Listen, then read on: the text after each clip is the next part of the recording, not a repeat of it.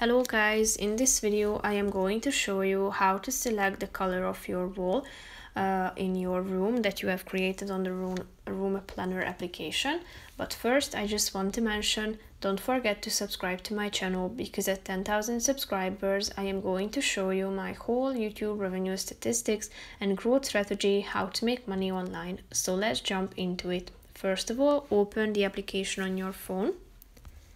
Now tap on the home icon down below, which is the first option, and after that select your room.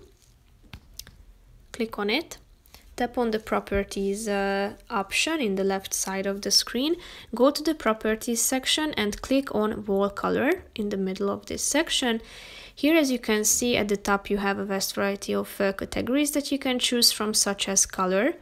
Here you can select the preset colors, and if you tap on one, you are going to see a vast variety of shades of that particular color. So if you would like to apply one of these, just tap on it and click on the button done.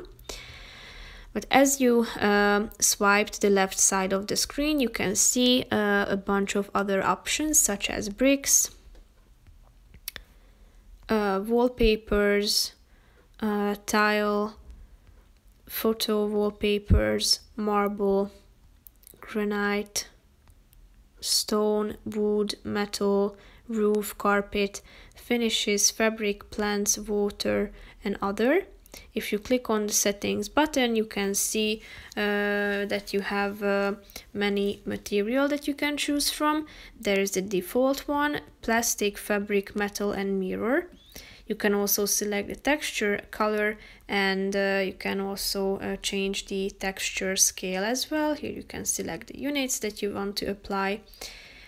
So all you have to do is just simply clicking on a relevant one that you would like to apply, tap on done, and if you go back and tap on the 3D option, you will be able to see that the color of the pattern of your wall has been updated.